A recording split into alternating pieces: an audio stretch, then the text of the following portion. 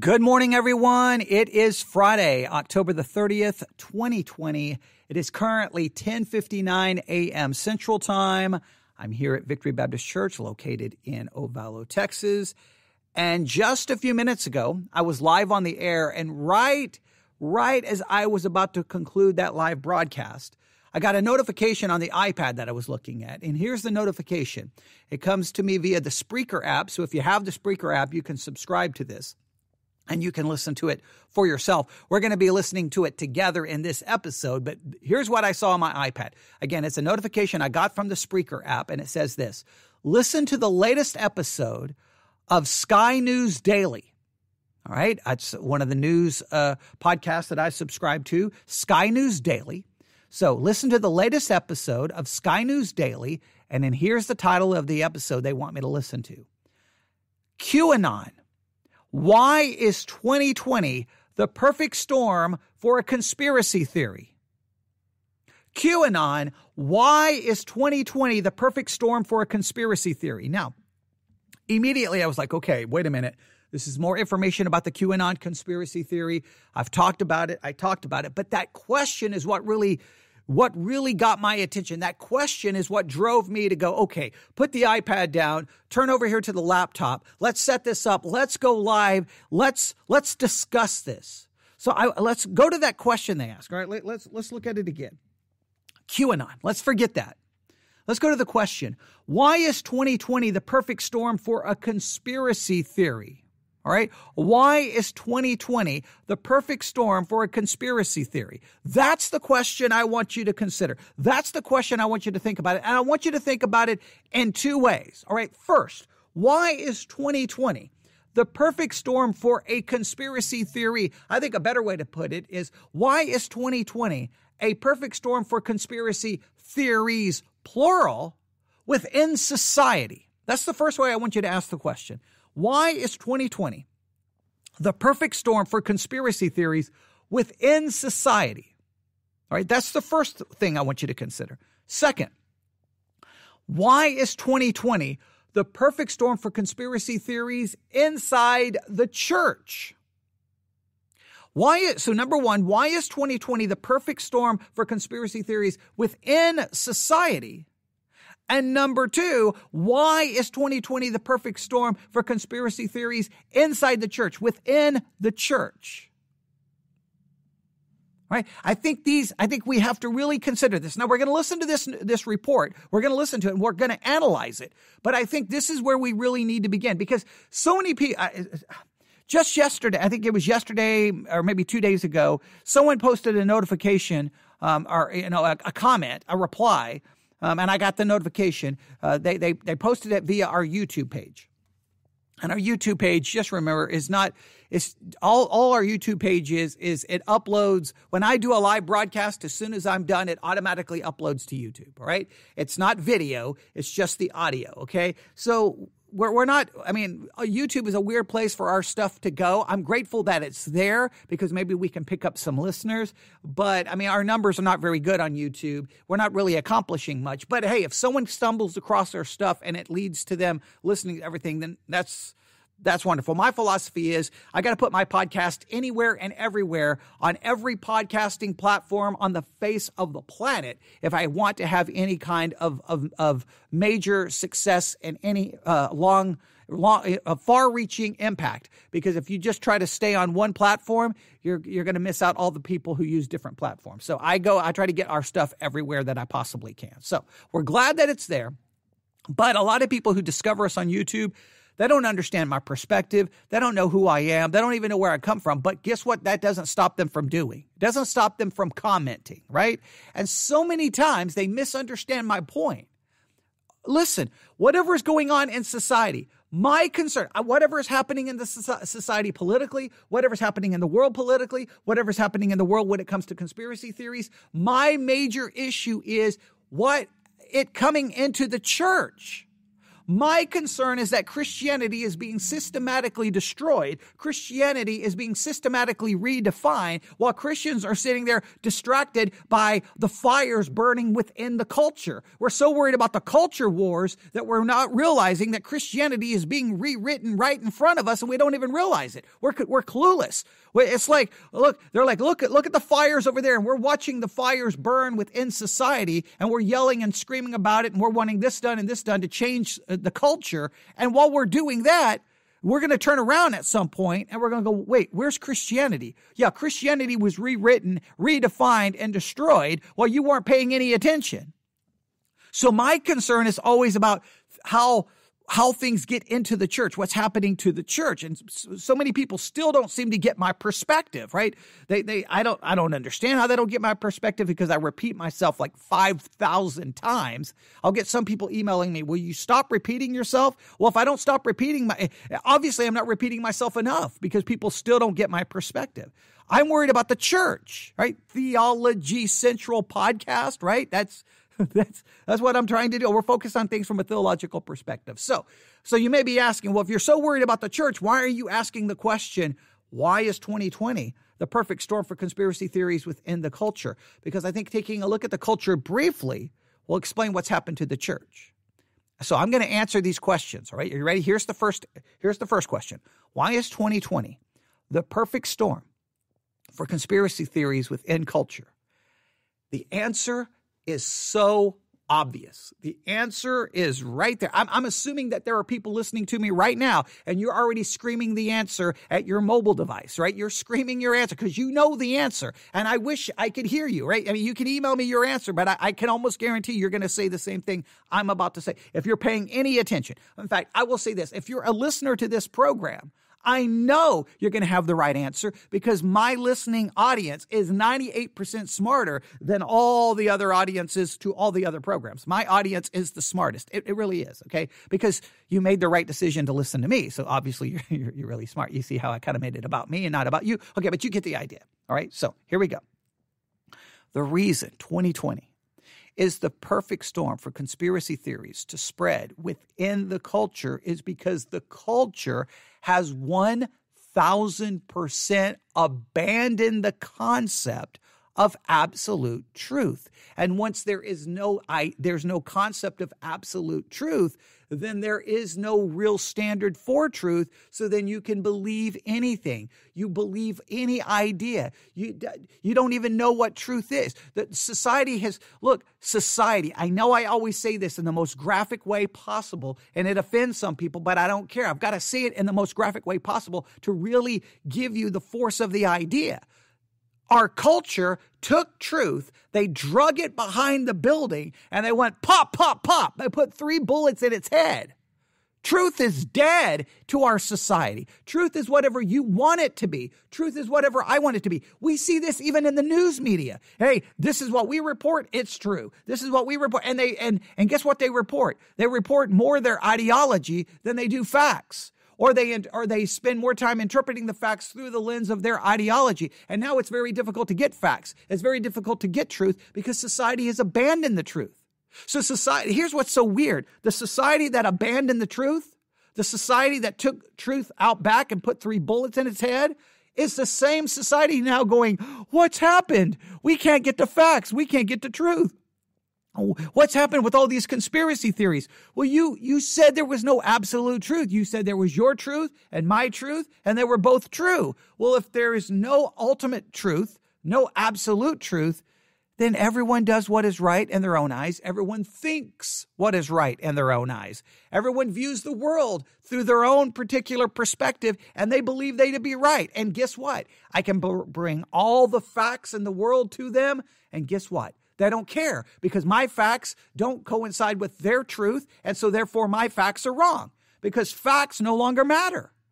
Truth no longer matters. Truth is whatever you want it to be. Truth is whatever you say it is. The philosophy of relativism swept through society like a plague, okay? And there were people warning everyone about relativism. I was warning people about relativism in the 1990s when I taught a class to singles at Heartland Baptist Church in Bellevue, Nebraska. I was warning them about relativism,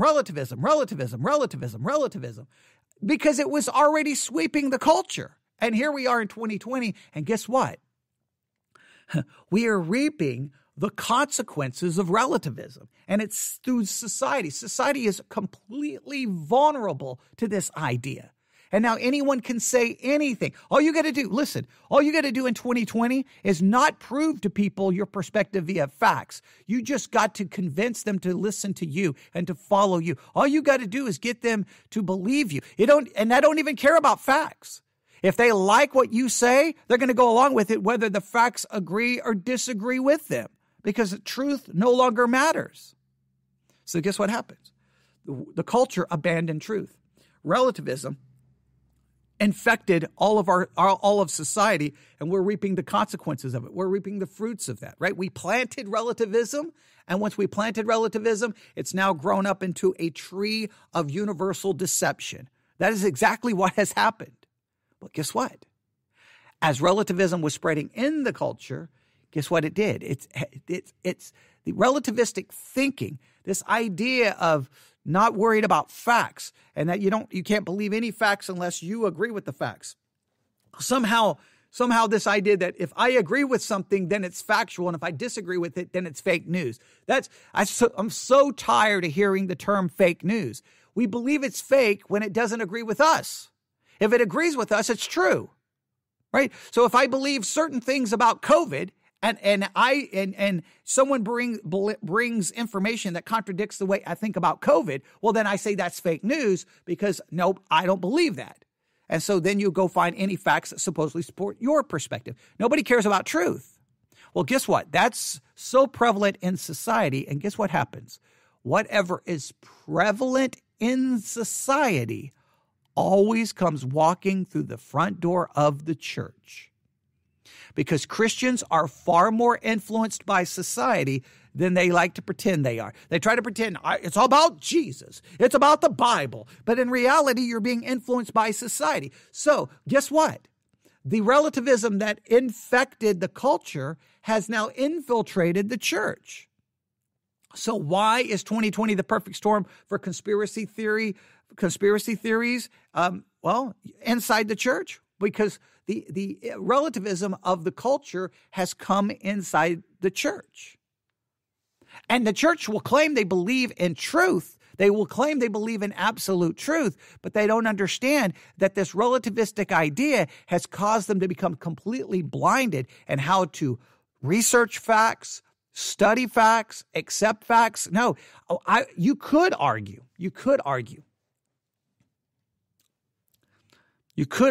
Listen to what I'm about to say here, because I think this is a very important principle. That relativism leads to ideological blindness. Or relativism is the disease. One of the symptoms is ideological blindness. How does this work? Well, if relativism is the dominant philosophy, well, this begins to say your truth is truth.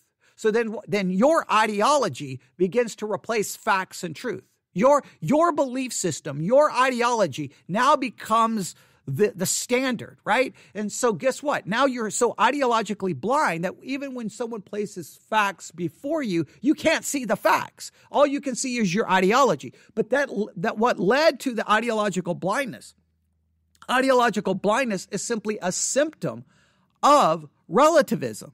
Relativism says your truth, my truth, we're all true. So then we begin to think, hey, my truth is true. What I think is true. And now we replace facts with ideology. And then we only agree with the facts that support our ideology. That's called ideological blindness. So the church, in some cases, relativism is the disease. But the symptom of ideological blindness, maybe ideological blindness is now the symptom has become so evident. This symptom that we're not looking at the ultimate cause. We're not looking at the disease. We're looking at the symptom. The symptom is ideological blindness, but the cause is relativism. Relativism says your truth, my truth. And so then we say, forget facts. It's my truth. So now my ideology becomes truth. And then anything that disagrees with my ideology is fake news and it's not factual. And you see this everywhere. Look, you can have a liberal online, right? And you'll present some kind of facts about something Trump did, something Trump said that was positive, that was good, that was beneficial. No, fake news. And then you go to the conservative and you say something about Trump that he did this wrong, fake news. You go to a liberal about something in regards to COVID and they don't like it, fake news. You go to a conservative, something about they don't like, fake news. Why? Because they're so ideologically blind. And that's the result of relativism, because they think that truth is what they want it to be.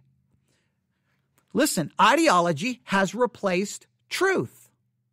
So that's why 2020 is the perfect storm for conspiracy theories, because of relativism that swept the culture. That's why the culture was vulnerable to it. And then the culture crept into the church, and now the church is infected with one of the major symptoms of ideological blindness. Right? That's kind of my analysis of that question. Why is it the perfect storm? Now we're going to see how this news report, how they try to handle it. But I want to lay that down there. And again, what am I concerned with? Let me make it very clear. The culture I don't care that the culture is swimming in a sea of relativism. I mean, I wish, because what they ultimately need is, from a Christian perspective, a theological perspective, they need salvation. Now, which it makes it very difficult to present the gospel, because now the gospel is just viewed as, that's your truth. My truth doesn't accept Christianity, and I can be okay and you can be okay. Like it's very hard to bring a dogmatic doctrine of here's salvation, here's truth, and a world that rejects the very concept. So that makes evangelism very difficult in 2020. But the church. So I can't be I'm not worried when I say I don't care. In other words, what the world does is ultimately irrelevant to me, in the sense of they can believe what they want. I care in the sense that I want them to believe the truth, and I want to present the truth to them. But that's not my ultimate concern. My concern is when Christianity becomes infected with a symptom of ideological blindness that was caused by the disease of relativism. That's what we have to be on the lookout for. And we've got to get it out of Christianity. We've got to get this out of Christianity. But Christianity, I will argue, Christianity has become a super spreader of misinformation, of conspiracy theories, and of bad ways of thinking, because Christians no longer care about facts. And the only facts that they will accept are the facts that they agree with. I've always said conspiratorial thinking is so maddening, because it's hard to rescue people from it. Once they get in it, there's no way to get out of it, because here's the way it works. First, here's the conspiracy, whatever the conspiracy is, right? Here's the conspiracy. They become convinced that the conspiracy is real, right? So you come to them and go, man, you got some conspiratorial thinking here. Here are some facts that counter that. Doesn't matter. The facts you present will be viewed as being a part of the conspiracy, right? You say COVID. They say, this is not real about COVID. This is not real about COVID. This is exaggerated. They'll give you all of these reasons. They'll throw out some kind of, supposed information that there's no way to document the facts. There's no way to look at it. You come to them and go, here's this fact and this fact and this fact and this fact. And they're like, well, yeah, they're all part of the conspiracy. So then guess what? They believe the conspiracy. They only believe the facts that support conspiracy. Any facts presented that contradict the conspiracy are part of the conspiracy. Guess what? There's no way to save that person. There's no way to help that person. There's no point. There's no point in even arguing with the person. There's no point in even engaging the person. The person has literally become a slave. And then they go around spreading that information. And I'm telling you, let me make it very clear to Christians. When you spread false information, when you spread misinformation, when you do not spread the facts and you out there lying, you're doing the work of Satan. He is the father of lies. You are spreading deception, where the church is supposed to be salt and light. We're supposed to be speaking the truth. But once people get into conspiratorial thinking, it's almost impossible to pull them out. Because you can't. You think the way to solve the problem is just give them facts. But the facts no longer matter. Why? Because of relativism. which leads to ideological blindness, which makes them vulnerable to conspiratorial thinking, which makes it impossible for you to then to try to rescue them. And it's frightening how this works. It's frightening. You talk to a person that you think is reasonable, you think is rational, but it doesn't matter. Your facts are no longer matter. You can work in the medical world. I have filled out, I don't know how many death certificates. I can take all of my medical experience of 22 years working in the medical world, and nobody cares. They don't care. They don't care. It's absolutely crazy. Absolutely crazy. My daughter yesterday, for her job, she had to do a CPR certification course again. It's a yearly thing. And the person who was teaching the CPR has 32 years of an ICU nurse. I mean, she's got 32 years of medical experience, 32 years. And she was talking about, doing CPR and all the precautions they're going to have to take for COVID to do the CPR course. And there was a younger girl who works in daycare, right? Never worked in the medical world, doesn't have a medical degree, never worked in a hospital. She's a daycare worker, right? She takes care of babies, right? Okay. I'm not saying it's not an important job, but in other words, she doesn't have any medical credentials, qualifications at all.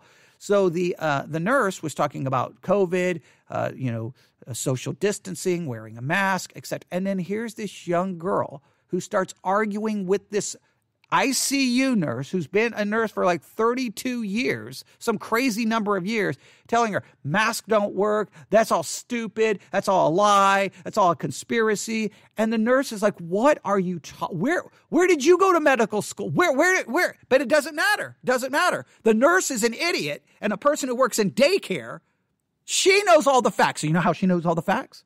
She saw a YouTube video. Da-dun-da-da-da! That's all it takes. She saw something on social media. She saw a post. She doesn't know firsthand information versus secondhand information. She didn't verify sources. She didn't check anything. She didn't double check anything. But there she was spouting out her propaganda because she wasn't willing to listen to any facts. That's how it works. That's where our society has gone. Now, again, I understand why it's in society. Here's what happened. Society was sitting there and someone came and they injected them with relativism. And once you inject them with relativism, then they become vulnerable to all kinds of wacky ways of thinking. I understand how it happened in society, but the church should have been the ones going, no. We believe in absolute truth. We believe in truth. We believe in facts. We believe in evidence. We believe in research. We believe in not spreading lies. We believe in not spreading false information. Because God hates lying lips. God hates deception. God tells us to stop lying. Put away lying. Speak the truth with every man. In love, we are to speak truth. That's what we are called to do. So you think Christians would have been somehow protected from this, but no. It came. We got, because guess where Christians do? They leave the church and they go into society. And next thing you know, they were being injected with relativistic thinking, which led to ideological blindness, which made them not only vulnerable to conspiratorial thinking, they become super spreaders of it. Christianity has become the problem. That is my concern. All right. Now, I hope I laid a pretty good framework right there. I try to offer the best analysis I can. I know some of that is very repetitive because I've stated it a million times, and I feel like I've been stating this for 20 years, but we've got to scream this louder and louder. We've got to understand what has happened. We've got to look at what has happened. We've got to understand how we got where we are. So I'm glad this news source is asking, why is 2020 the perfect storm? I think I just gave you the reason. Now we're going to go to the news report and we're going to see what they have to say and see if they offer a very good reason. Here we go. So I'm scrolling through some of these accounts on Twitter and I can see there's a post here saying the deep state has infiltrated everywhere. This will backfire on the deep state. Another, you are witnessing firsthand and in real time the single largest takedown of entrenched absolute corruption in the history of mankind. And if I just keep scrolling, there's another one here. Here's a picture of Donald Trump with Jesus standing behind him with his hand on his shoulder. And if I keep going down, I can see another post saying censorship will continue to increase between now and November. How will you know outcome of presidential election between real Donald Trump and Joey bribes Biden? The media will lie while censoring truth. But where did this all start? On the 28th of October 2017, a message signed with the single letter Q was posted on the anonymous online messaging board 4chan. More posts then began to appear. They were cryptic, contained slogans and pro-Trump themes, these known simply as Q drops or breadcrumbs. And it really started as a narrative that there was a individual who called themselves Q and claimed that they had access to top secret information within the US government.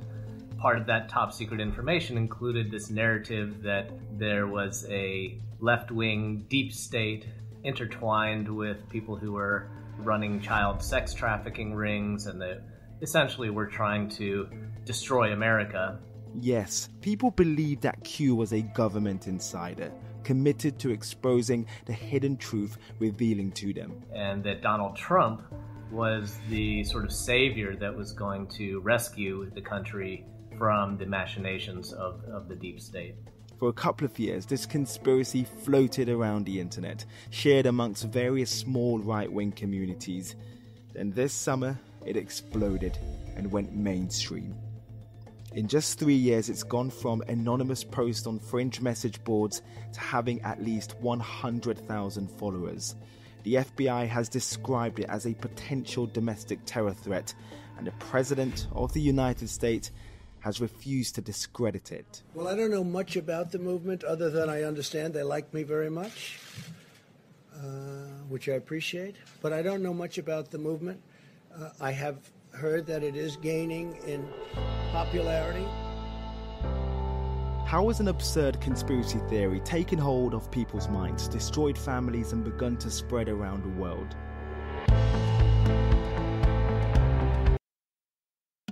Now, please note, the one thing they're not going to mention is how has it infiltrated the church. It may have destroyed families. It may have taken over people's minds. What I'm worried about is how did it ever end up inside the church? How do you have actual pastors who will try to connect Q drops to biblical prophecy from the pulpit? How do you have pastors who are well-known Bible teachers who are known for great expositional preaching, standing behind the pulpit, saying certain things in regards to COVID that come straight from QAnon? How does that happen? How? How does that happen? Because Christians should be like, no. Okay, that's the claim. Research. I need facts. And I'm going to be skeptical until I have facts. And if I don't have facts, I'm not going to state it, especially not from behind a pulpit. Not from behind a pulpit, not even in front of a microphone. Christians should not be, especially not on social media, because we want the world to know. You know who you can trust to tell the truth? Christians. You know who you can trust to have their facts straight? Christians. But I've said it before and I say it again. I don't trust a thing that comes out of Christianity. Every time, in fact, here in a little bit, I'm getting ready to go home, get some lunch. And when I drive, I'm going to be tempted to turn on American Family Radio. And when I turn on American Family Radio, I'm going to hear conspiratorial thinking, whacked out of their minds, political hijacked garbage. I'm going to hear misinformation, absolute lies. I have a better chance of hearing truth by turning on NPR, and which people will say have a strong liberal bias. But I still feel like I'll get something far more factual, because I don't know how many times Christian radio has said things, and then you go research it, and like, that's just an absolute lie. It's an absolute hoax. And then you tell other Christians that's a hoax, and they'll be like, I don't believe you. I don't believe you. Yeah, because you can't see facts because of your ideological blindness. And why do you have ideological blindness? Because you're injected with relativism, which is leading to your conspiratorial thinking. You've got a disease and you need a cure, and the cure is truth. So I'm glad that they're trying to figure out how it spread. How did this happen? But remember, for us, how did it get into the church? That is where our concern is. But let's see how it got it. Let's see what their answer is. Let's see, because I'm going to be interested to see what the news media, how did it spread? I want to know if they have any real answers to how it spread. Because I'm telling you, unless they go to relativism and the spread of relativism and how that laid the philosophical foundation for conspiratorial thinking and ideological blindness, unless they go to relativism, I don't think they're going to get to the heart of the matter. But let's see where they go. Welcome to the Sky News Daily Podcast with me, Noel Phillips. Thanks for joining us as we examine the story beyond the headline on today's episode. 50% of Trump supporters believed in QAnon, and specifically about the belief that Democrats are involved with these child sex trafficking rings. We look at the spread of QAnon during lockdown. Jeffrey Epstein was not working alone. The psychology of conspiracy theories. We're not more convincing than a satisfying story about pedophiles and the day of reckoning. Well, geez, maybe we need to revisit the stories we're telling. And how the current climate is fueling a new theory. We're all told we carry this dreaded boogeyman virus, so we have to wear masks. It's a tool.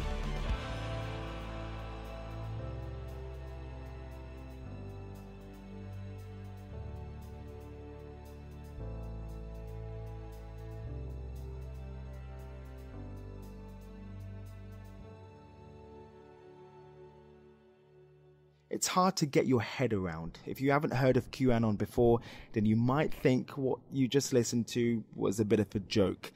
And if you've heard of it, then you, like me, are probably trying to come to terms with how fast it's growing. Polls suggest that half of Trump supporters believe that top Democrats are involved in a sex trafficking ring. An avowed QAnon supporter looks likely to win election to Congress next week. The movement is spreading around the world, and the president has refused to distance himself from it. This is Joseph Pierre. He's a professor of psychiatry at the University of California in Los Angeles.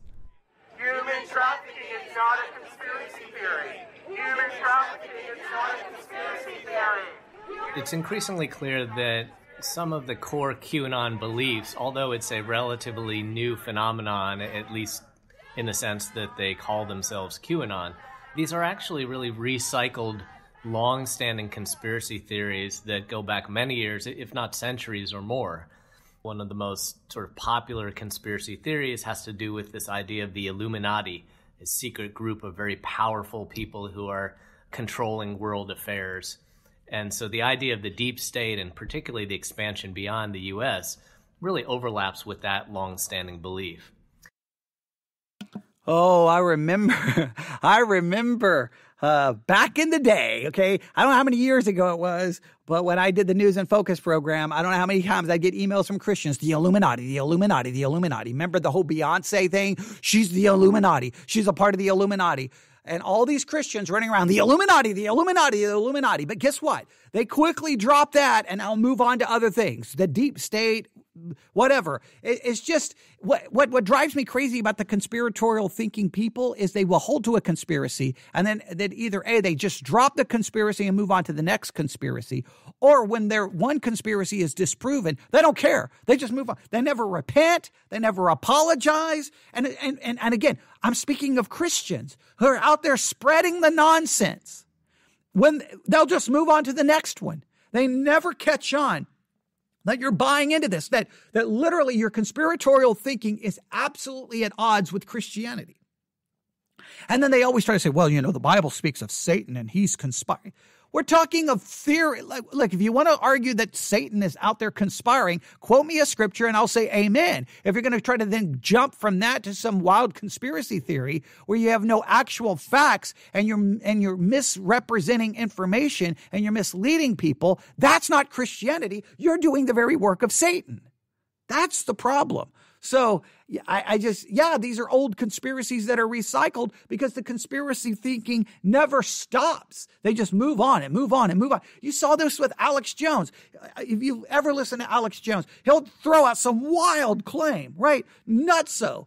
And then there's no proof that ever comes forward, or it's absolutely disproven that he was wrong. He doesn't come back and apologize. No, he doesn't come back and say I was wrong. Now with the Sandy Hook thing, he's definitely come back and tried to back that down way, way back because he's being sued by everyone, right? He's being sued, and all of the attempts to try to stop the lawsuit, he keeps losing those court battles. Yeah, now he's changing his tune. Yeah, because your whole operation is about to be sued into oblivion because you were out there lying about a mass shooting. And I don't know how many Christians would send me videos saying Sandy Hook lies. It's crisis actors and all the other things. And then I would say, what are you talking about? Just all those Christians, they didn't come back and apologize. No, they just moved on to the next conspiracy theory. They probably went from Sandy Hook to now they're on QAnon. And it's just like, how can Christians do this? Again, I've explained my reasoning, but we'll go through. So they're arguing these are old conspiracies, just kind of recycled and repackaged. I got no problem with that. Some of the more outlandish aspects of QAnon include beliefs that these deep state people are harvesting adrenochrome from children and ingesting it as a sort of fountain of youth potion, which that really is sort of stretching belief. But that actually mirrors some of the conspiracy theories from a century ago that were published in the Protocols of the Elders of Zion and put forward the myth of the Jewish blood libel, where there was claimed that Jews were basically killing, sacrificing, and eating children. And so actually many of these themes are really recycled old, long-standing conspiracy themes. We obviously know the authorities are concerned about this movement. I think they're currently being monitored across social media. But there is one thing I'm wondering if you can try and answer for me. Q, who supposedly shares secret information about the fight via cryptic online posts. Is that an actual person? Do we know if that's somebody pretending to be somebody else? There's been, I think, reasonable evidence that Q may in fact be multiple people, not a single individual, really as a way to make money. People who are making sizable sums from selling QAnon paraphernalia, but also as a way to steer political narratives. So I think that's essentially support the campaign of President Trump. And in fact, just I think this week, a new poll, I think by Yahoo, showed that 50% of Trump supporters believed in QAnon, and specifically about the belief that Democrats are involved with these child sex trafficking rings. But would you say these are young people or older people? I mean, I'm just trying to build a picture of the sort of person who might be part of this movement. Sure. So the short answer is we don't really know. There is some evidence that there are quite a few older people involved, perhaps older people who during the pandemic have found themselves online a lot more than they had previously. Those people tend to share so-called fake news more often on the internet than younger people. But of course, that's a generalization, and there's certainly many young people are too. I think if there's one discriminating factor, it's that QAnon really does exist as primarily an online movement. So when we talk about who is a QAnon believer, it's really somebody who spends quite a bit of time online, and particularly in some of these what I keep calling backroom niches. And that's where we tend to see a lot of these conspiracy theories, being discussed in the shadows. But I'm just wondering if you can now talk me through the process and I'm just going to break it down. Just so for people who perhaps have never heard of this, we're going to make this really simple. How do you go from reading a Facebook post to then believing that former Secretary of State Hillary Clinton is a pedophile? Right. It's a great question. There is some evidence that one of the sort of pathways to these kinds of beliefs really has to do with the way the internet algorithms are built. And so the internet does seem to sometimes steer us into some of those dark areas because the videos or the things that we click on do tend to be linked to one another. For example, we've learned this in the anti-vaccine movement, that there's a lot of interconnection between, let's say, anti-vaccine conspiracy theories and just general wellness sites. So if you're on Facebook looking at wellness and how to stay healthy, you're more likely to be fed videos about anti-vaxxers. And so the same thing seems to be happening with QAnon, that sometimes the internet leads us in those directions. Save our children!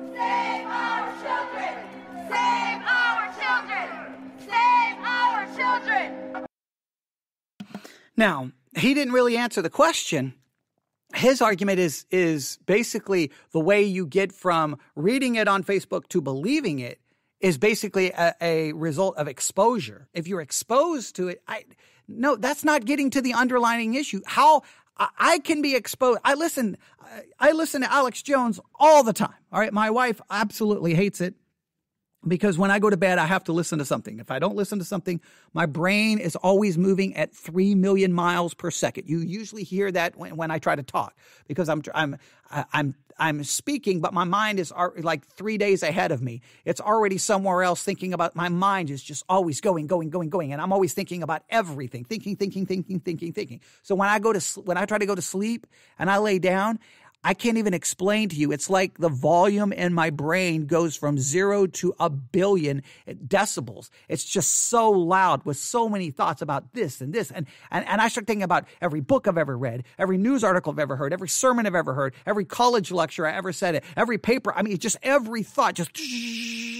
So what I have to do is I have to listen to one thing so that my mind will focus on the one thing that I'm listening to, which will allow my mind, then the volume goes down because it's focused on one thing, and then I can usually try to go to sleep. So I choose all kinds of things to listen to. Sermons, very traditional conservative Christian radio, BBN, Fundamental Broadcasting Network, Redeemer Broadcasting. I used to listen to family radio until they've changed so much. I'm not a big fan of their overnight music anymore, but you get the idea. Very conservative, hymns, lectures, sermons, news. It's just got to be something. And one of the things I'll usually start the night out with will be Alex Jones. And people are like, well, why will you listen to Alex Jones? Because look, I don't care the perspective. I don't care the perspective. I listen to Rush Limbaugh. I listen to Sean Hannity. I listen to Glenn Beck. I'll watch Rachel Maddow. I'll watch The Daily Show with Trevor Noah. I don't care what the perspective. I watch the BBC, Al Jazeera, Russia Today. I don't care what it is. I listen to it. Why? Because to me, it's just perspectives and information. And I throw out the perspective, the opinion. I try to get down to the fact. They state a fact. I go research said fact, and then I try to form an opinion based off all the facts that I can come up with. So I'm not afraid of information. I don't want anyone censored. I want everyone's information available. I don't want anything blocked. I don't want anything censored. I want freedom. I love freedom. But here's the thing. Just because I'm exposed to wackiness doesn't mean I embrace wackiness. I don't get that. I don't understand how people... I think that's a cop-out. Well, you know how anti-vaccine works. You're looking up health. Next thing you know, you get an anti-vaccine video, and the next thing you know, you believe it. Why? If I say an anti-vaccine thing, I'm going to go, well, let me do some study here. Let me do some research here. Where did they get this? Oh, they're quoting a medical journal where the person who wrote said medical journal renounced what he said, and it's proved to be false. And I've seen a lot of anti-vaccine people do that. And when I pointed that out, anti-vaccine people get mad at me. But it's like, if you've got fraudulent information, then your view is fraudulent, at least on the surface, until you bring me facts that are actual, verifiable, can be looked up and researched. I don't look, the reason exposure leads to belief is because people have bought into the idea that that they don't understand the concept of absolute truth, and that when you hear something, you have to be able to distinguish between opinion and claim versus fact. Like, anyone can make an opinion, anyone can make a claim. You can make a claim that aliens from outer space are responsible for 9/11 and the terrorist attacks in America. It wasn't actual human beings; it was aliens. I can make that claim, right? Maybe great for a great radio show, right? But guess what? Now I can distinguish between a claim and an opinion, and then I have to look at facts. What are verifiable? From what source are the facts coming from? How many other sources will verify this? But if you begin to deny absolute truth, then it becomes this: if you believe it, it's true. If you hear it, it's true. If you agree with it, it's true. So that, exposure cannot be the problem. Hey, you get exposed to this stuff, that's how you believe it. There's got to be some underlying thinking. There's something going on in the thinking that allows you to become vulnerable to it. I can be exposed to any idea. Doesn't mean I'm going to believe it in any way, shape, or form. One of QAnon's most public and persistent campaigns is their affiliation with Save the Children. In July this year, the group hijacked an anti-trafficking charity and used it to spread false claims that celebrities and top Democrats are running a child trafficking ring. Just before the charity was hijacked, many social media sites began removing QAnon accounts. Save the Children linked profiles provided the conspiracy theorists with a platform that was much harder to police. But Save the Children is also a great example of what I call a kind of hook. There's a number of different sort of tentacles of QAnon that can reach out and grab people. So there have been organized rallies or marches around Save Our Children, Save the Children, the idea that we need to fight sex trafficking or fight child abuse, which of course are themes that hopefully all of us can support. Sometimes people have gone to those rallies or meetings or gone to those online spaces not knowing that there's actually a deeper connection to the QAnon movement. The hook worked. There were marches over here in the UK too. One organised by Freedom of the Children UK, with over 100 people walking to Buckingham Palace with signs saying things like "Paedophiles will bring down the royal family" and "Save our children, jail the Clintons." So QAnon have been using social media to draw in children's charity supporters to campaigning against figures they believe are paedophiles in positions of power. Dr. Ashley Frawley is a senior lecturer in social policy at Swansea University. Ashley, listen, like you and everyone else who might be listening to this podcast right now, we all have bad days and bad things happen to us. For example, you're running for that train, you miss it by literally 2 to 3 seconds, you see the door shut. I mean, I don't then believe that the reason I missed that train is because a famous politician is a paedophile and I'm going to blame them, or for example, there's the train driver is evil. No, of course not. But you might say later on, let's say you missed that train and then you met the girl of your dreams and you got married, and you would say it's fate. It was God's will. The stars aligned. So although it's mad, it is an expression of something familiar to all of us. Obviously, looking into this issue, it's so fascinating. And I remember in the aftermath of the 9/11 attack, there were so many conspiracy theories of people building their own alternative, as to what happened that day. From your perspective, how do people sort of come to the conclusion that they may take one big impactful event that happens and then add their own spin to it? Well, I think as human beings, that's kind of what we do. We tell stories about our existence. We join together the dots and we make them meaningful. We really wouldn't be able to maintain our sanity without doing that. And I think, kind of ironically, it can also seem to drive us insane if we go too far into what is a very kind of simplistic narrative that often emerges after these kinds of events, where we convince ourselves that there is a plot to hurt victims who are wholly innocent and villains who are wholly evil. That kind of narrative, obviously, historically, is as old as human society, and it's probably the more simplistic narrative. And what it basically says is that there are people in the world who really know how all this stuff works. They know how society works. They know exactly what they're doing. And they are able to consciously direct things to their own, ultimately, nefarious ends. There is a tendency still, even now, to believe that those in power know really what's going on here. And they know exactly how to fix things, but they don't. They don't because they don't want to, because they're in power, because they're evil. And that's actually something that's really, really common. I think it becomes more common as other ways of thinking about social problems and social issues, which are much more complex, have kind of faded into the background.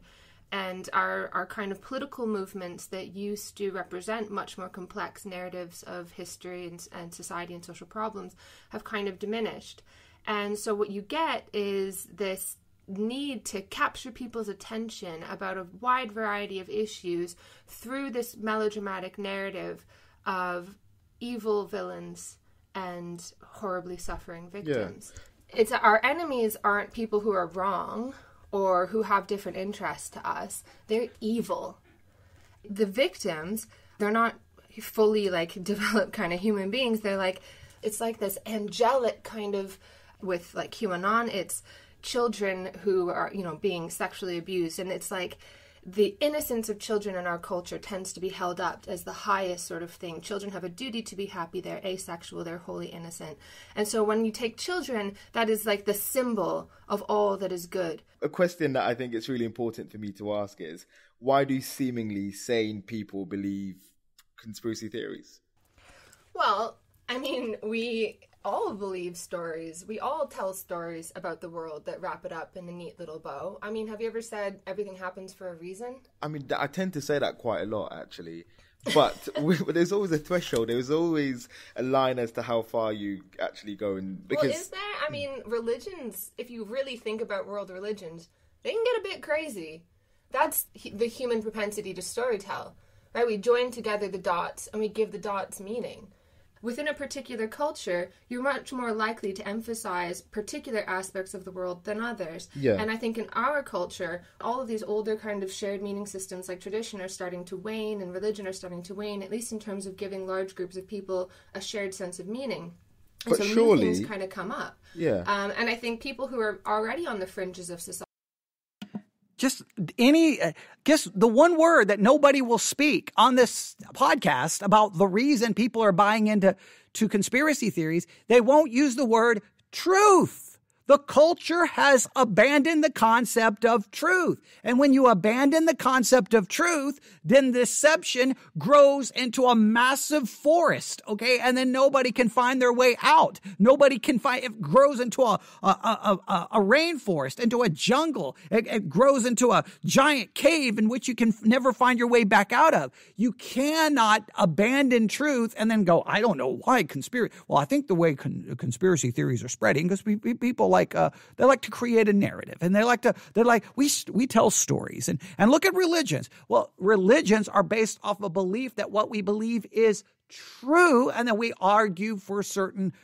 arguments to try to prove what we believe, either manuscript evidence or historical evidence or archaeological evidence. We try to hold to it and say, here's what we have. Now we have to accept that as religious people, as Christians, that there is an element of faith. We believe facts can only get us so far, and then we take it by faith. So I will agree that there is an element that maybe religion makes people vulnerable to conspiratorial thinking, because so many Christians seem vulnerable to it. I will accept that.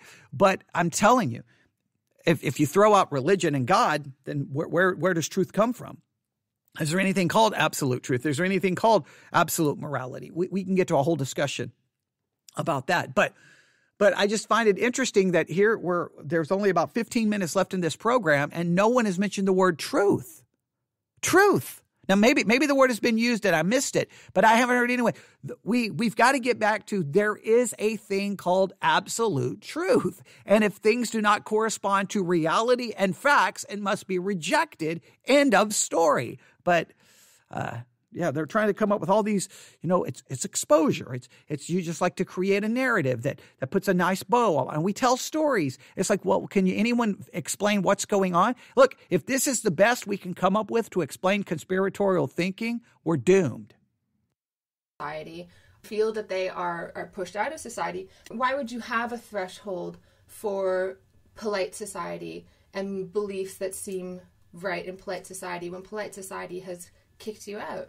But surely believing one conspiracy theory as true makes it much easier to believe in all other theories. Yeah, definitely. And to connect them all together as well. Once you fall down the rabbit hole of reading about one conspiracy theory, it's easy to start thinking everything is connected. Yeah. There's also this belief as well that JFK Jr. faked his death in 1999 in a plane crash to escape the deep state plotters. That's right. And, these are examples of some of the more outlandish theories, because it's not only that JFK Jr. faked his death, but also some beliefs that he's now in some way taken the form of someone else with a different appearance. There's also talk about how he's going to, I think actually this week or next week, going to kind of come out and reveal himself, having been hidden these several years. And the narrative about why he would be in cahoots with Donald Trump, I have yet to understand. I think this is a good time to bring in Kate. As you will hear, she has pretty strong views on a lot of things, but she's an interesting person to talk to in light of what Ashley and Joseph have just told us. I have seen that QAnon have discussed that he is indeed alive and due to come back. Where is he if he's alive? Where is he? Well, maybe he's hiding with the Queen, because I've not seen much of her lately either. But she was out last week doing an engagement, weren't she, with her grandson? Reported in the press, but as I've seen lots of lies and misinformation in the press, I don't ever believe what I read in the press anymore. Oh, see, he's talking to a woman. That's a classic conspiracy theorist. That's someone whose classic thinking is so. Look, they say something, you offer a counter perspective. They counter your perspective. You say, well, it was in the news. Don't believe the news. And here's the thing. Guess what they believe? They only believe what agrees with the conspiracy. It's maddening. I have a heart. I don't even know if I'll be able to finish listening to this, because I just start losing it because you can't reason with these people. Like, well, here's some information. I don't believe that information. So where did you get your information? Well, I got this YouTube video. And you're like, or you say, I got this article, and you go look at the article. Like, that was a blog written by someone. Like, what? There's no actual information. Usually the information they send you to is information that there's no documentation. It's not verifiable, or the people were claiming that they're referencing a document, and then you go look up the document, and then they're not even referencing or representing the document correctly. Like, if I see another person speak about COVID numbers and don't understand how comorbidity works, I'm like, and then when you point that out, it doesn't matter. They still believe their conspiracy theory. You can't fix this. It's a disease. It needs chemotherapy to get out of the body. It's sad. It's so sad to hear these people who go this, and like he's sitting there presenting counterfacts. It doesn't matter. He's asking questions that clearly demonstrates that, hey, you're out of your mind, and the person doesn't even get it. They just keep going. Like, you don't even realize people are laughing at you. You sound insane. I don't care if I sound insane. You should care, because maybe if everyone thinks you sound insane, it's because you are. You should care. You should seek help. Right? I don't know how much I'm going to listen to this. We're going to see where this goes. Here we go.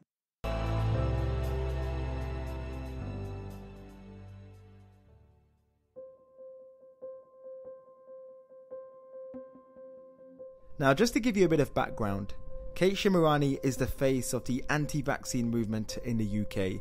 In August, you could see her in Trafalgar Square with a megaphone rallying a crowd of anti-vaxxers. She previously worked as a nurse but was suspended in July and still refers to herself as a healthcare practitioner. Talk to me about the current climate. What are your beliefs? Well, I'm very evidence-based. I'm science-led. So they're not really beliefs. I wouldn't say they're beliefs. Based on reading a lot of literature, scientific evidence-based peer-reviewed studies and books, then my opinion is based on that. So I wouldn't actually say it's beliefs. I would say it's more evidence-based. I knew she was anti-vaccine. She's been very vocal about that. But like Ashley said earlier, it's very easy to start finding connections and going down the rabbit hole. During our conversation, it became clear that Kate has other theories. Would you say you're a COVID denier? I would say that I am evidence-based. So I don't deny SARS-CoV. I don't deny that people are dying. I don't deny that people are having tests done with this PCR test. What I'm telling you is the science and the evidence behind it. So I don't deny anything. We all have coronaviruses. We know that. Dogs have coronaviruses. So we all have coronavirus. Are we talking about SARS-CoV? Are we talking about COVID-19? It's never been visualized and isolated in purified virus. So it's now a rumor. And we're now using a test, which in effect is faulty. Should never be a diagnostic. We now have a scenario where you are testing healthy, asymptomatic persons with a test that isn't a diagnostic tool. And based on that, you're isolating them and closing down entire areas. Yes. I mean, there'll be a lot of people listening who will just say, you know, those beliefs are completely baseless. But another thing excuse me, may I answer that? To those who are listening and say those beliefs are baseless, again, I would say to you, okay, then go and research, as I have, come back, and we'll have a debate. And one of the things that I've said, which people have been very concerned about, is when I've said no vaccine has ever been proven safe, no vaccine has ever been proven effective, and no two vaccines have ever been tested together for their efficacy. And what that means for the layperson is when you have a drug, it will have an effect on the human body. When you have another drug, it will have an effect on the human body. When you put those two together, they can have a completely different effect. Yeah. And to challenge it, then it would bring in the freedom of information and everything would be out on the table. And people might then be very, very concerned that they have had vaccines or will be pro-vaccination without actually knowing the facts. One of the things that I want to question you about is Donald Trump's COVID-19 diagnosis.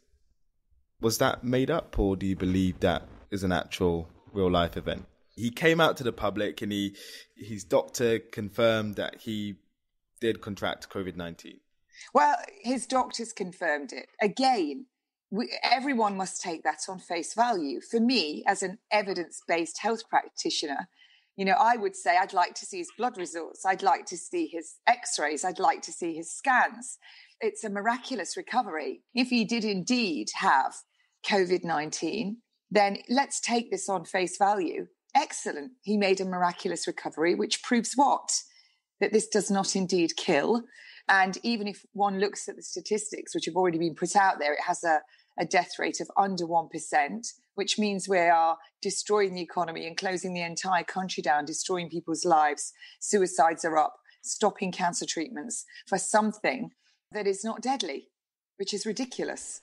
A lot of QAnon followers believed that it was a fake and Donald Trump was using it as a cover to arrest and try and get Hillary Clinton into prison. Well, Hillary Clinton, I have my opinions on that. I was very, for the last 9... So okay. Do you believe it was a cover? So you don't believe that the president... Well, I haven't seen evidence of that. Hillary Clinton still seems to be at large. Based on everything that I've followed from Hillary Clinton over the last 9 years, I personally cannot understand why that woman is not behind bars for being implicated in murder. Just to set the record straight, Hillary Clinton has not been implicated in murder.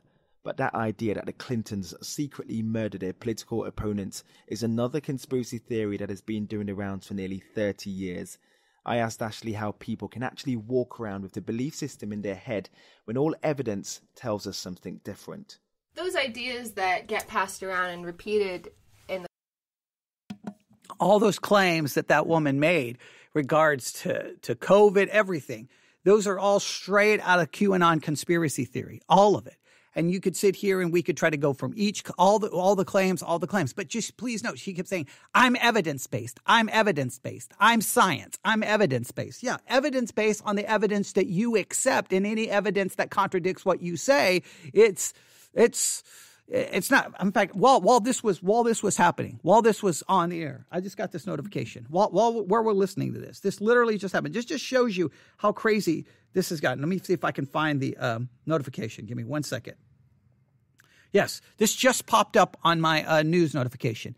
Donald Trump Jr. says recent COVID-19 deaths are almost nothing. More than 20,000 people died this month. So you got Donald Trump Jr. saying, hey, COVID deaths, they're almost nothing. They're almost nothing. And then the report says 20,000 people died this month. 20,000 people died this month alone. But guess what? If I present those numbers to someone, they'll be like, no, you can't trust those numbers. Those numbers are not telling the truth. Those numbers are lies. Those numbers are misinformation. And then they'll try to argue. And then when they start trying to argue, they'll clearly demonstrate they don't even understand how to read statistics. They don't understand. And it doesn't matter. It doesn't matter. It's just one claim after another claim. Everyone claims that they have the facts, but we've lost the ability to even figure out what the facts are because we've lost the idea of truth. All right? And so she just makes all of these claims. Now, listen, let me make it very, very clear. Let me make it very clear because I'm going to get 5,000 emails here. Look, I got no problem asking questions. I got no problem being skeptical. My philosophy in life is question everything, right? You tell me something about COVID, I'm all for it. That's a great theory. That's a great question. Let's do what we can. But you know what? While I question, while I'm skeptical, while I may doubt, I have to go to what the facts lead. I have to research and try to get the best firsthand information from the most credible sources I can come up with and go, here's what the facts point to. Now, I may still be skeptical about it. I may still not like it, but as a Christian, I've got to ensure that I do not spread misinformation, hearsay, rumor, and craziness that cannot be verified. But you can't just say, you're fact-based, and then you're like, here's 20 facts. I don't believe any of those facts because you can't trust it. Okay, well then guess what? You get to determine what the facts are. You get to determine what the truth is, and then your truth becomes the dominant truth. That's straight out of relativism. The only difference is now relativism, it's your truth, and your truth now supersedes everyone else's truth. Where originally relativism was you could have your truth and I could have my truth and we're both true. Now it's no, your truth becomes the dominant truth. All right, let's continue. The culture, or at least within certain subcultures, usually have some features that make them likely to be believed. It speaks to people's existing beliefs about how the world works. So for one portion of society, you might have this sense that, well, society is basically good. Everything would just work fine if it weren't for these really bad people. And what we need to do is we need to root out these bad people. And now that actually has a very old history, and there's a crazy version of that. And there's also a version of that that is actually just like a common sense way of thinking about social problems. It's what sociologists call social pathology. It basically says society is healthy. When things go wrong, we can trace the roots to bad people. Bad people are like a cancer on the healthy body. So we will be the cure. So if you belong to a portion of society in which you are already highly patriotic, it may speak to you that this wonderful country and all these good things, they're just beyond our grasp because these bad people are doing a bad thing. But there's another version of that which flips it around, which is the pathological civilization or the sick society. And the kind of leftist conspiracies can come out of that as well, where it's still individuals that are ultimately to blame for everything, but it's a society itself that's sick. And it infects individuals, and it makes individuals selfish. Well, these are both the same kind of idea. Ultimately, individuals are to blame for everything. And it really speaks to, more generally, a kind of individualized understanding of social problems within our culture. The problem is looking at the thriving community of QAnon supporters, the spread of COVID deniers and the 5G haters. We are in the perfect environment for conspiracy theories to gain followers, and the election is only just days away. There is another interesting theory, isn't there, that the storm, it's an event which QAnon supporters believe will see Donald Trump rid Washington of the deep state. Do you believe we're in that moment now? Is that storm that we're seeing sort of bubbling over our heads? I see that looking at the financial markets, I look at China, I look at the Silk Road that opened a couple of years ago, I look at what's happening with the election, I look at what's happening in my own country. I think, again, that would take me back to it is human nature when control is taken away from you, and that is what's happened. Disability, we're all told we carry this dreaded boogeyman virus, so we have to wear masks. It's a tool. It's a tool of compliance, and it's also causing a lot of violence, a lot of verbal aggression, because the population is now, many people are dreading, is this lockdown coming? Am I going to be able to manage? And so there is this hysteria, this anxiety. So they feel very out of control. And it is human nature that when you are out of control, you will look to something to be the rescuer. Finally, as we've seen, conspiracy theories can be dangerous, and Joseph is concerned about the effect that QAnon can have over people. By the sounds of it, it sounds quite addictive, and once you're there, it's impossible to get out. Well, it's certainly very difficult to get out, and this is an area where some people have compared QAnon to a cult. I'm not convinced that that's the best way to characterize it, but there are some clear parallels, and this aspect of falling down the rabbit hole and suddenly stumbling upon this new world and new revelations, and also finding yourself within a sort of new social network is one of the things that makes it very hard for people to climb out. And their, let's call it, real lives are really suffering. We have to understand what it would sort of cost the individual if they were to come out. In other words, what would they be giving up? And what they would be giving up might be a intense sense of meaningfulness and purpose. One of the interesting aspects of QAnon is that people who participate in that movement take an active role in decoding these drops from Q, and so they feel like they're part of the movement and they're really contributing something substantial. So that meaningfulness would have to be relinquished. And so one thing that's very important if we are trying to help our friends or loved ones who are down that rabbit hole is really to try to maintain connections with them and remind them that there is this real world out there waiting for them. In some ways, speaking to you for the last 20 minutes or so has felt like we've just plotted an amazing synopsis for a Hollywood blockbuster, because this is all so crazy. Where do you see this all ending at some point, if it ever will end, or do you just see this all mutating and growing and just getting out of control? Fortunately or unfortunately, conspiracy theories have been around, some people have argued, since the dawn of civilization. So I certainly don't expect that they will disappear. On the other hand, we know that conspiracy theories tend to flourish at times of crisis. Hopefully when we get on the backside of the pandemic, hopefully a change of leadership and more stability, there will sort of be a decreased need to have conspiracy theories. Your point about Hollywood movies is interesting, because conspiracy theories have been a theme of Hollywood movies for many, many years, whether you're talking about The Manchurian Candidate, or there was actually a movie called Conspiracy Theory with Mel Gibson some years back. So absolutely, that's going to continue to be a theme in terms of entertainment, and conspiracy theories really aren't going to go away. But hopefully they'll transform and be a little less widely embraced as they seem to be at the present moment. Also fascinating. Thank you so much. All right, thank you. That's it until next time. My thanks to Dr. Ashley Frawley, Professor Joseph Pierre, and Kate Shemirani. Head to Sky News for the latest on the US election.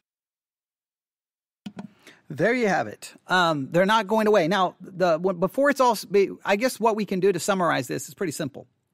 We just heard a news media organization try to figure out why there's conspiracy theories and why 2020 is the perfect storm for conspiracy theories. And the one thing they never mentioned was truth. The one concept they never mentioned, because the society has abandoned the belief in absolute truth. And then they don't know how to deal with the culture that no longer believes in truth or facts, and that everyone's truth becomes the truth. Everyone's narrative becomes the narrative. And you can't even bother, they don't even bother to try to go there, because they don't have the framework in which to deal with it. So that leaves one place to try to stand against it, and that has to be the Church of Jesus Christ, which says there is truth, and truth is connected to God himself, which is the God of truth. God is the ultimate source of reality. God is the source of truth. He is truth. And the one thing God hates is any time we, especially those who call him, we call him God, we trust in him, we believe in him, his followers, when we're the ones out there spreading wrong information, misinformation, fraudulent information, and we're misapplying information, and we don't know what we're talking about, and we're hurting people, and we're misleading people, and we're deceiving people. If people cannot trust you, here's the thing, if people cannot trust you, when you talk about mask, COVID, anything, if they can't trust you about that, and they begin to see you as questionable source of information, then why would they trust you when you talk about heaven, hell, salvation, the Bible, how to interpret the Bible? Why are they going to believe anything about that if they can't trust you on basic information that they can do a Google search and find out that you're wrong? In fact, when it comes to the death rate, one was talking about the death rate and all of that. what drives me crazy is I don't think the average person even understands that there's many ways. There's a lot of different ways to measure deaths. The most cited numbers that are often released by hospitals are usually the case fatality rates. All right? The case fatality rates. That's the percentage of deaths among confirmed cases.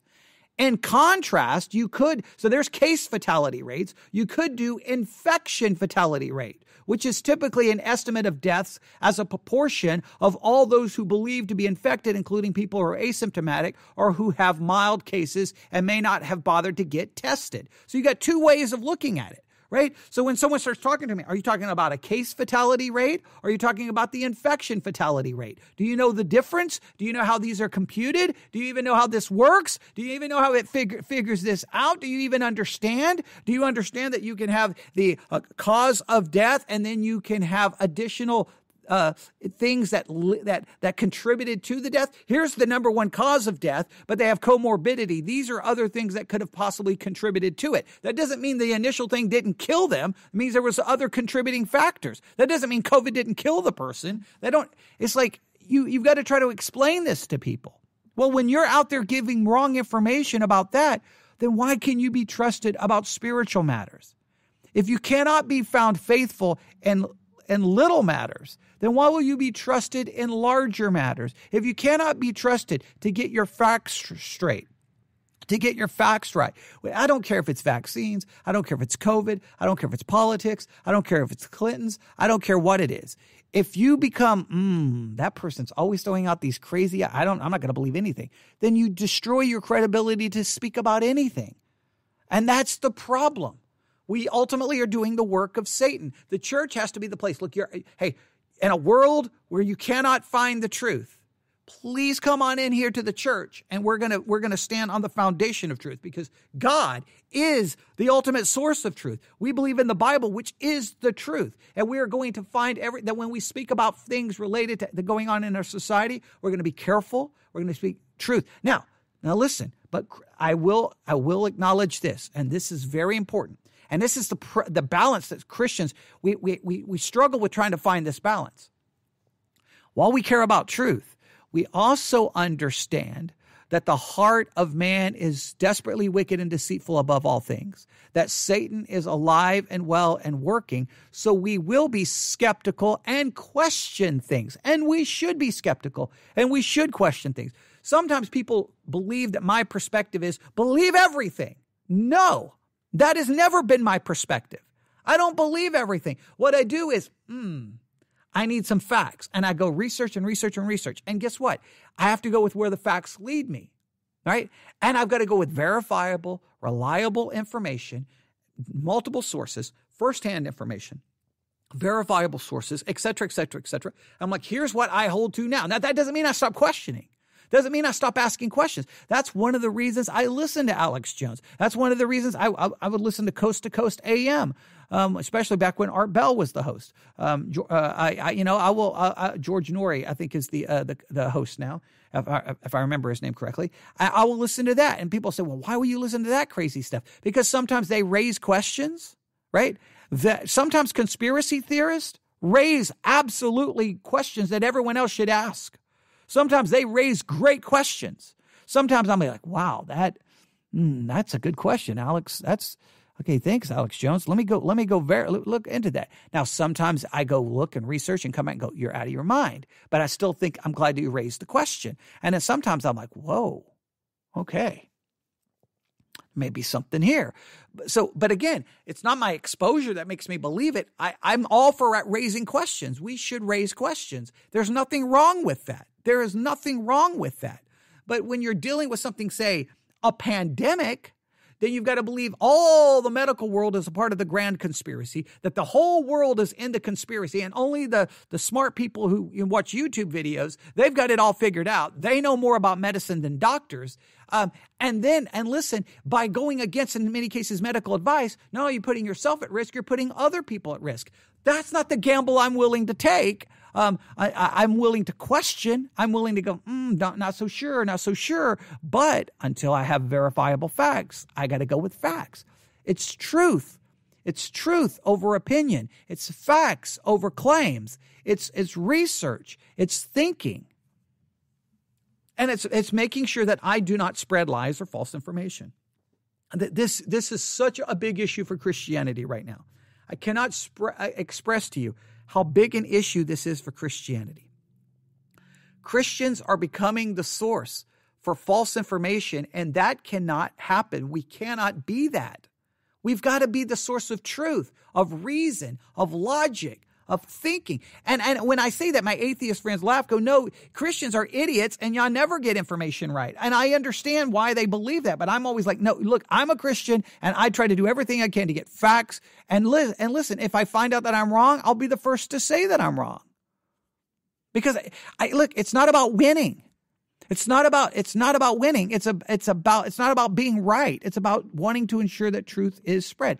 Look, the COVID situation, all I know is all the numbers are going through the roof. Right now, mortality rates are still good. Right now, I'm not, when I say good, I misspoke. They are good in the sense that they're not spiking. They're horrible because 20,000 people died this month. They're horrific. Over 1 million people have died in less than a year. That's horrific, and Christians should be mortified and horrified at that because those are human beings that are entering into eternity where there's heaven and hell. We should be completely bothered by that because we're supposedly pro-life. We should be bothered by that. So right now, though, the mortality rate seems to be declining because we seem to be getting better at treating it. However, when cases spike like they are, the death rates always creep up. And so now the numbers could go back up to an alarming rate. And when I say, again, I completely misspoke. Not a good, when I say good, I just want to make sure I clarify what I meant. Good in the sense that they're going down.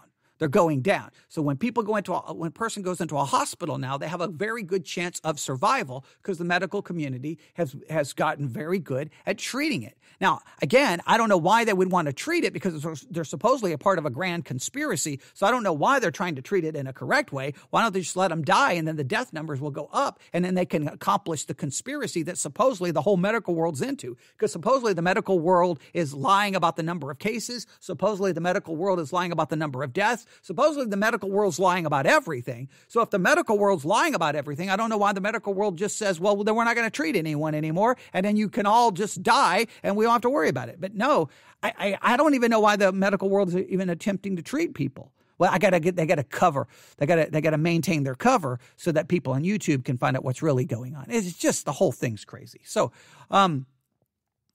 so that's the situation, and it's alarming. It's troubling. It bothers me so much. It bothers me so much. It does. And again, we should ask questions about COVID. We should. We should ask questions about its origins. Where did it come from? Was it possibly released from a lab?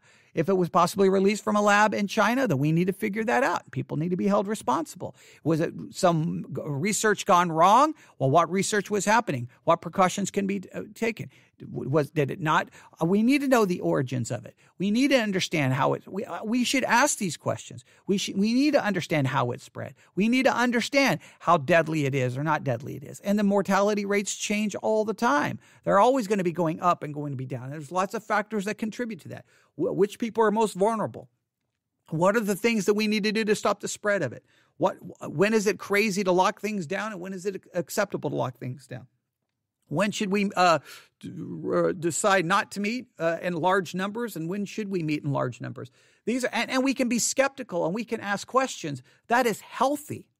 So some people think that that anytime anyone asks questions, that I'm against that. No, I'm all for questions, but I want what you have to be is reasonable, that you ask the question and then you set aside your ideology to pursue the facts and then say, here are the best facts we can come up with. And these facts don't necessarily support my ideology, but I'm going to go with the facts. That's all I'm saying.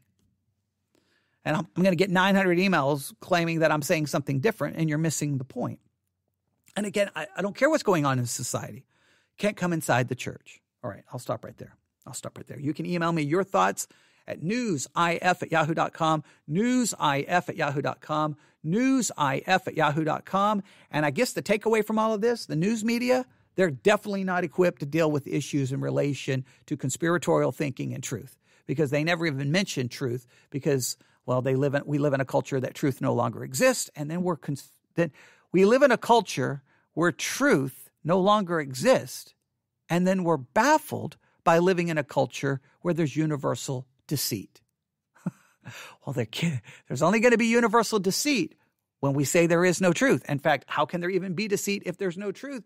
Because there's no way to say if something is true or false. Yeah, we killed truth, and now we're reaping the consequences of it, and we don't even realize, hey, we need to go resuscitate truth. Truth needs a resurrection, all right? But to be fair, from a Christian perspective, truth did die, was buried, and then rose the third day and is seated at the right hand of the Father, because there is one eternal God, and obviously Jesus Christ, second person of the Trinity. This God is the source of truth, all right? Jesus is the way, the truth, the life. He is truth. So if we want to talk about truth dying, well, he was crucified, he was buried, he did rise again, he did ascend to the right hand of the Father, and that's where we need to look for truth. And Christians must be supporters of the truth, promoters of the truth, defenders of the truth, and we need to put away lying far from us. That is what I'm trying to lay down. That's the principle I'm trying to get across. All right, I'll stop right there. Everyone have a great day. God bless.